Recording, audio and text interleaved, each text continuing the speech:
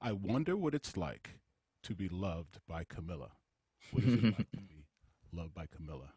It's like the most she is completely all in or nothing, and I think that's something that I wasn't at the beginning of our relationship, and I think that a lot of people maybe are afraid to be all in because if you're all in, then you kind of it hurts. The blow hurts that much more if it ends, you know.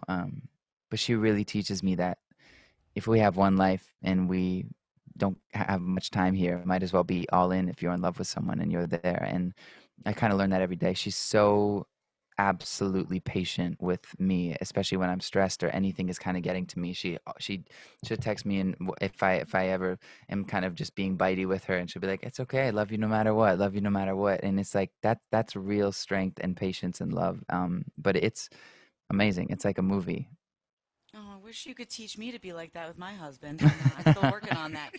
Do you remember like the moment? Because obviously you guys were friends and had worked together for years. You know, there was a long time before this became a relationship. Do you remember the moment or the night or the day or the second when it went from being friends to okay, we want to try to do this? I absolutely do. I remember, Oh, and I was in. I think I was just bugging her for a long time about how I felt about her, and I don't remember. I think I was in Calgary or Edmonton, Canada, and I was at dinner with two of my friends, and I read she texted me being like basically being like, okay, fine, I like you.